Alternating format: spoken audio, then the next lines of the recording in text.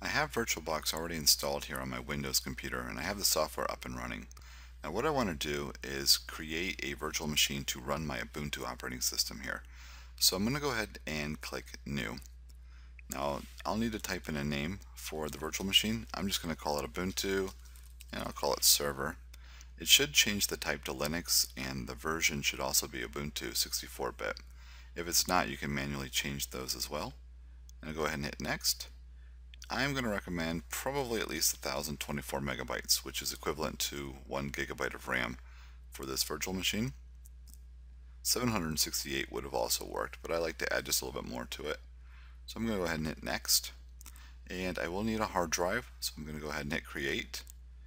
And I will use the default VDI disk image. This is VirtualBox disk image. So I'll just go ahead and hit Next.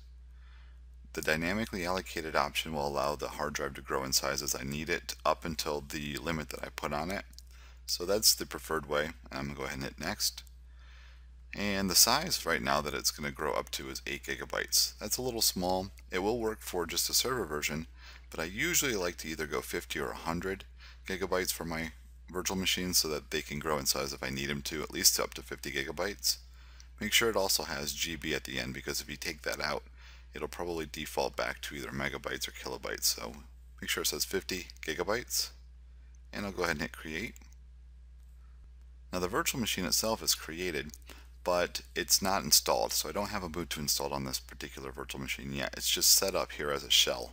And what I want to do is start it up, but I want to pick the ISO image that I have downloaded over here. And so when it first comes up, it's going to ask you where this disk is to start up or to install the operating system. And I'm going to choose the little folder here and go to my desktop and look for the Ubuntu ISO that I have downloaded, and I'll go ahead and hit Open. Now all I need to do is hit Start.